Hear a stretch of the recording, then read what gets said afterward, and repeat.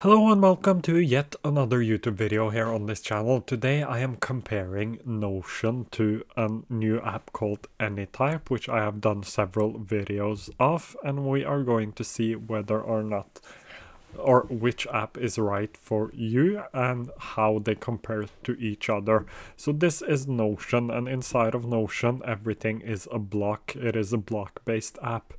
And you have databases, so most of Notion revolves around databases.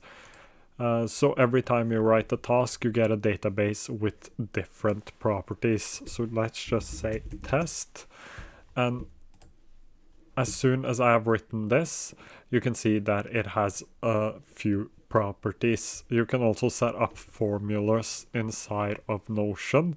If I, for example, wanted a recurring task, I could use the formula to change this. So let's say this is actually a formula here.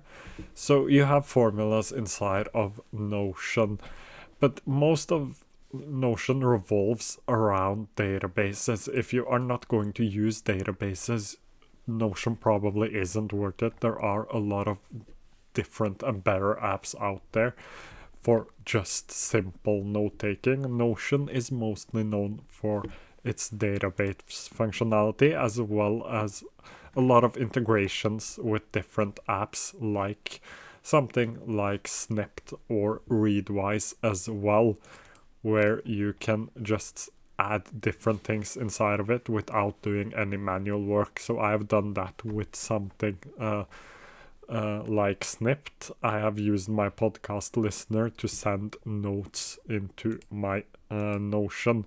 I'm actually not using Notion anymore. I'm not using anytype either, but Notion is probably one of the best apps out there for both project management and personal life management, especially if you like databases. You can build your whole entire workflow. It has a learning curve to it, but with the amount of YouTube videos out there, you can easily learn Notion. So all of this took me around 4 or 5 hours to set up while watching Thomas Frank explains and learning how to use Notion. So that's Notion for you. Then we have anytype, and inside of this anytype dashboard there isn't much, because I made a new space because I'm planning to do a lot of YouTube videos on anytype in the future. But anytype works quite similarly to Notion.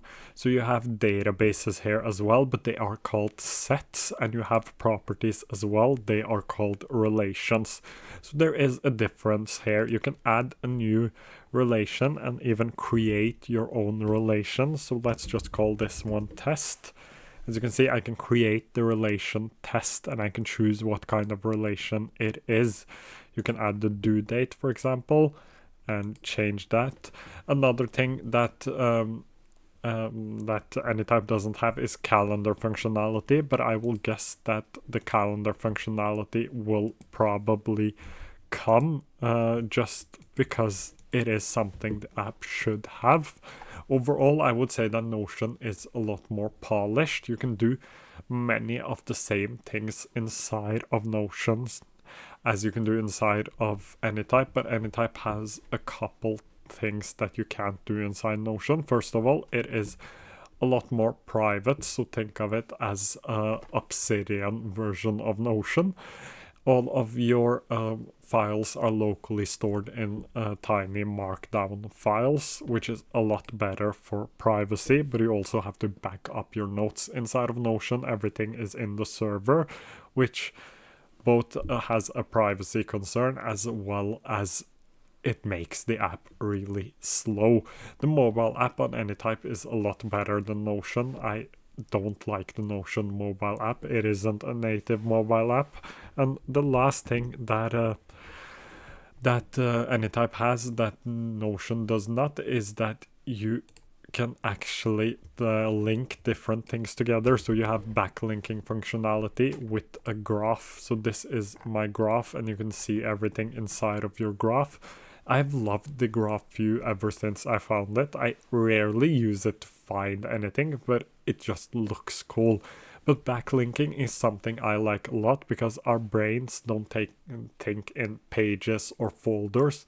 We think in different type of relations. So who is the author of this book, for example, or this idea is connected to another idea. So if you catch one of the things, you will find all the other things. That's how our brain works. Our brain works more like this graph than in pages or folders. But I would say that if privacy isn't a concern for you right now, I would stick with Notion. But if it is, if you think that privacy is really important and you have been thinking about changing apps because of the privacy aspect, I would recommend going to anytype. Remember that anytype is a lot newer than Notion. It still needs some time to develop. I think the team has done a good job so far, but overall there is a risk with trying out new kinds of note-taking apps, and that is that they might not be around in a couple of years. But on the other hand, anytype has anytype saves everything as a markdown file inside of your computer, so you can easily transfer it to any other app. I could put the files into Obsidian, I could put the files into Logseq. It is easy to transfer markdown files to another note-taking app. Meanwhile, Notion's markdown export isn't too good. So that's simply the differences and similarities between Notion and anytype. You just have to pick the one that resonates the most with you. And I hope you liked this video. If you did, please do leave a like, comment down below if you have any questions, and I hope to see you again quite soon.